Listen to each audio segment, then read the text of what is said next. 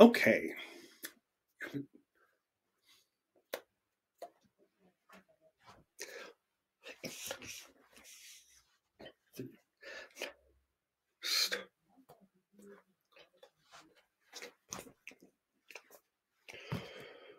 And again, most of this is review. We've already touched on most of the stuff. When they redid units 1 through 12, they pulled a lot of stuff from the Pink Book. So really, half to 3/4 of the Pink Book has already been covered in ASL 1 and 2, at least to some extent. So there's no vocab in this chapter, but we are going to start playing around more with descriptive classifiers. So the first thing we're going to look at is shapes. So you're literally just defining the size of the space, the size and the shape of the space. So boom, sphere.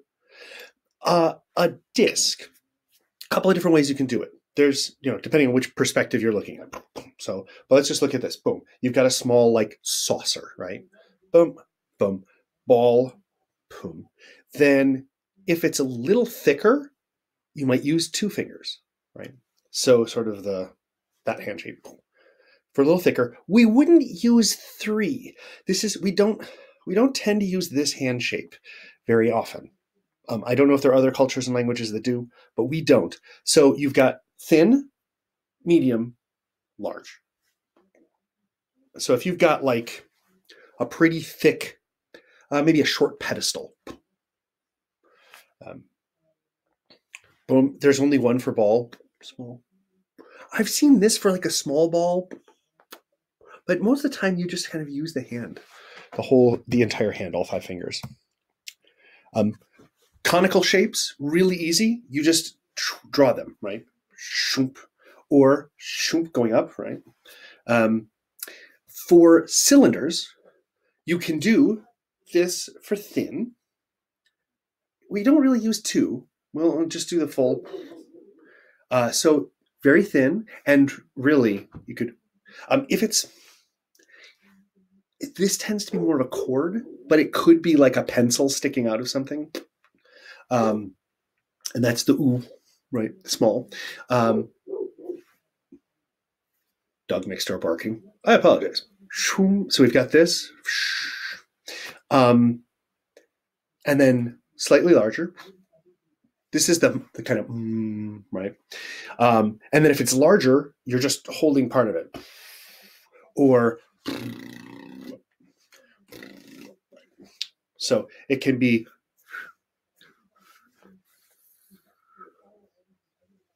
and then open. Insert any kind of joke you want to put in there. Now, cube. We've seen this before. We've done it in, I think, elementary 1. We've talked about the difference between room and box. Room is 4 walls.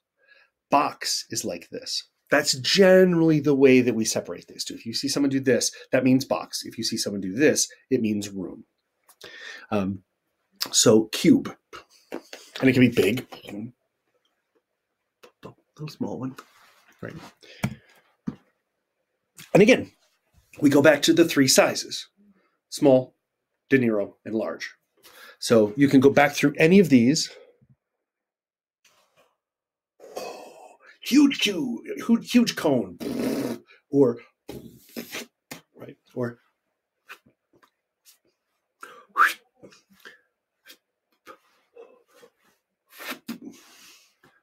right. So size, again, all you're doing is taking that same shape, and sometimes the hand shape will change depending on, like if you're like, you wouldn't do, I don't know if I can even do it. This doesn't fit with this, unless it means long, like a really, really long chord, right? So you could apply those small, medium, large to any of these shapes. It will affect your non-manuals. It may affect the hand shape choice, whether it's this, this, or this. And it may change how big of a size thing you show in the sign. So practice each of those. So go back through each of these. I guess practice them for each of those. So, boom, boom. Oh.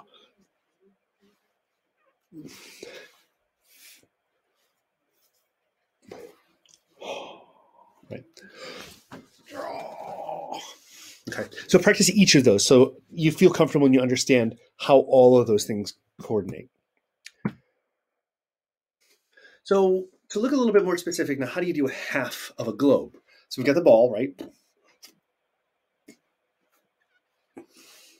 You can do. Now, the difference between a bowl and a half sphere, I would say, is this. Bowl is bowl, right? Set it up, you've got a bowl, boom, or you've got a bowl, boom. And we know it's hollow inside. If you're talking about that it's flat across the top, or boom, flat. Right. So we want to know that it's solid inside. And then box, how big is the box? Right. Now, one of the things you'll notice is that we're talking about perspectives. Like what angle? Is it up like this? Is it down like this? Is it... You can manipulate that. This is the locative side of classifiers. Like you've got things set up. One thing over here, one thing over here. One thing on the floor, one thing on the ceiling. If it's a board, thin, right? A difference between circular and square. I tend to put in or square, or I like to draw the shape if there's any confusion. So it's good to practice both ways. If it's something you're talking about really like right,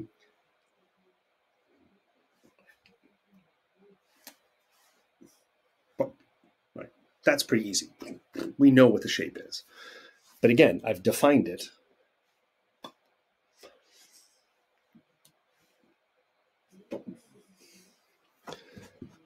I think in the book they talk about a VHS case or cassette. So again, we get to,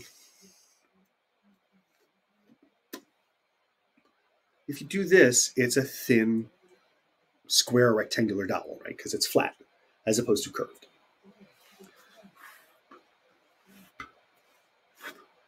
What's nice is if you do this with the G's, what you've done is you said two sides are flat, two sides are flat. So there's the square you're looking for, right? So it's in the shape. It's in what you draw. We know the dimensions just from seeing it. If you're building a porch and you need 4x4s, so 4 inch by 4 inch. We've done cones. We did both directions of those. So now I've already mentioned different perspectives. What if, you're looking at it from different ways? How would you show it? It shouldn't all be just generic in front of you in neutral space. Put it in the place so that the person is seeing it from the perspective you're seeing. If it's a disc on the ceiling, boom, you should be looking up at where it is. If it's a small disc, if it's a large disc, if it's a manhole cover on the ground, boom. Manhole covers are pretty thick, right? Boom. So the different perspectives, practice each of those same shapes we've just done, but put them in different locations. And, to your right, to your left, above you, down below. Don't worry about back and front. You could do that. It's a little bit more awkward. And here's some demonstrations, the thin, something thicker, something really thick. Cha. Go for a chai right now. So here's the activity we would do. Going through all of it, I'd like to say, okay, look up, look down, look up. But you can do that on your own. I mean, really, we've done all of this stuff. We've played with, saying there's a window high up, window high down below, those kind of things. Putting a can down on the floor, putting a can up on the shelf. All that perspective stuff we've already done. So now we're going to get moving into making more complex shapes. And we've done some stuff where when we describe clothing or purses, where we like, boom, here's the purse, and there's the handle. right? So we've all done this. We've done this in class already. This is just a refresher. So we've got the base shapes, and we know boom, box, cylinder, and disc, right? And I'm going to do this for disc just so we see the difference between those thicknesses. So whatever is in the middle, whatever is the base object, then what are the things that come out of it? So we got a ball, boom, right? So we've got the base shape, and then we move to the outsides of it and show the dowel that comes out. Right? So there's a thin, flat thing that comes out. Right? So it's a conical thing that goes out. Okay. And what's nice is if you go from ooh to sha, we see that it goes, it gets bigger. So non-manuals do change as you're doing it. Now notice I'm doing closed ones, right? Because they're smaller. I don't think there's a specific thing where you could go boom, boom, boom. I like that because it's clearer, because a person could go that one now. You can go. I just feel it's not quite as clear. It's up to you. Your mileage may vary. Because you can also do boom, boom, boom. What I like about that is what I've done is boom, I have a reference point, put this one. Now this is the reference point, and I put the other one on the other side. Boom, boom, boom, boom. So you could do, here's the ball in the center, 2 discs, boom, on either side. Right? So a lot of your choices in this might come from how they're put on. If you've got the first one, it could be that you know, boom, boom, boom. I mean, there may be a time where this makes more sense than. So play with each of them. I know these are abstract objects, so we don't really know exactly what they're talking about. It becomes a lot easier when you're talking about an actual real world object that you can talk about. So now, I apologize. At least this isn't one of the sexist videos where it's man complaining about woman.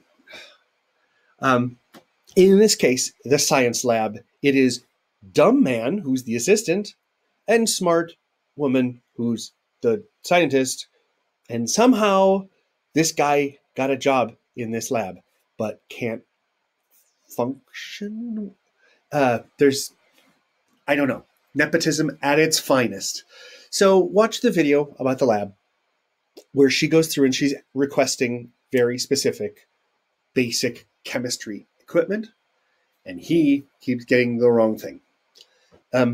This isn't that bad in terms of speed. It's not like the conversations we've watched.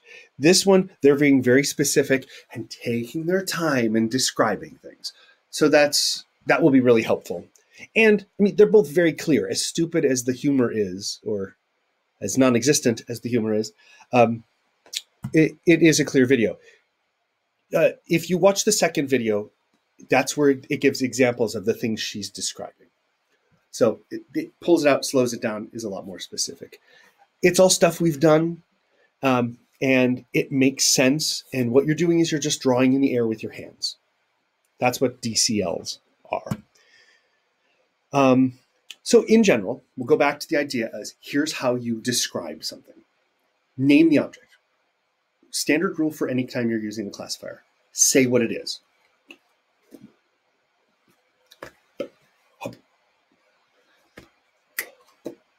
Right. So you always name what it is. I mean, unless you're asking what it is, then you're like,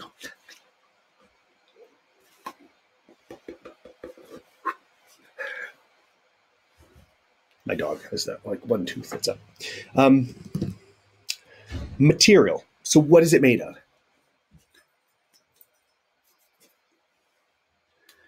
Are there colors? Blue, is it painted? Does it have material on it? Are there shapes on it? Patterns. We'll get to patterns in the next unit, in the next chapter. But right now, that's where you would talk. Right now, we'll talk about colors. We'll add in patterns there. We did this all with purses and clothing before. So again, we've done all this. It's just review. Then if you've got to just describe the size and shape, then use reference points.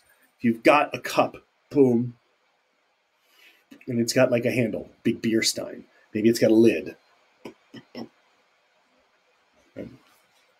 And then what I just did was an ICL, where I did this and the lid came up, right? So showing how it functions. So these are the different layers. You wouldn't want to start with the ICL. You wouldn't want to start with a person's going to have no idea you're talking to beer stein because it looks like it could be anything, big lighter, right? So the next sort of patterns to think about, and again, stuff we've given when describing rooms and things like that. If you remember when we talked about Chuck E. Cheese and things like that, the general rule of describing things, if something's large, start from here and go down to the bottom, right? Because that's what you're looking at. You don't look at the base of a statue, you look at the statue itself. If something's like attached to the floor, like it's a fountain or something, you can start with the base and work your way up. Right? If something is a chandelier, something from the ceiling, you could start from the top and show how it's set up. Right? It makes sense. If you were drawing this room with this object, that's what you would do. You wouldn't start drawing a fountain from where the water is and then realize, oh God, I've got it hovering 2 feet above the ground. Right? You'd want to start from the ground where you've got the perspective and build from there so it stays correct. So the same thing with that. If it's attached to the wall, if something's sticking out from the wall, start from the wall, curtains hanging from a curtain bar. So that's right after color/pattern is establish the position and or attachment. So, there's this, it's this, and it got a color? Yeah, and here's how it's set up. Now I'm really describing the thing. I've defined it, given some basic information. Now I'm going to paint it. Now I'm going to show it. Okay. So as I say, that's the next, patterns are the next. So here's some practice videos where watching, these will get you set for instrument classifiers as we get forward and reference points. I think there's 8 videos. And in each one, they're going to just identify an object. They'll identify a material it's made from, describe a basic shape, any details that it has. And then I want you to note perspective. Are they below it? Are they above it? Are they next to it? How is it set up? And then what is the type, the sequence? Like how is there anything weird in how they present it? Or it'll make sense. I'm sorry. It's just sort of a leftover question for if there's anything else of note. So there's a bunch of these little short videos to just watch. And again, they're going to be fast because these are the in-studio things they recorded.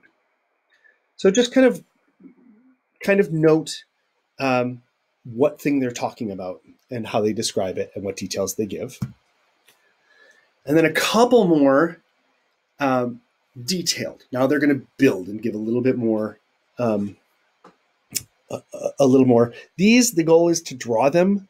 I am horrible at drawing, so I will never ask you to draw anything. If you've seen me live in class, you've seen how bad I draw. Badly bad I draw. How inept I am at illustration. So watch these 9 of them. Okay. And this is just, you can picture what the object is. Will admit, I have trouble with this guy, the guy with the beard. I'm not sure if he has arthritis or something, but sometimes his hands are like, aren't as clear as I wish they were. They haven't used him in subsequent videos, so I think they recognize that it was a little bit confusing. So anyway, that is 16.01. It really is stuff we've already done. It's a retread of stuff from ASL 1, 2, and 3. But again, I'm going to fly through these latter units since we've already covered the material so that you're prepped for the next one.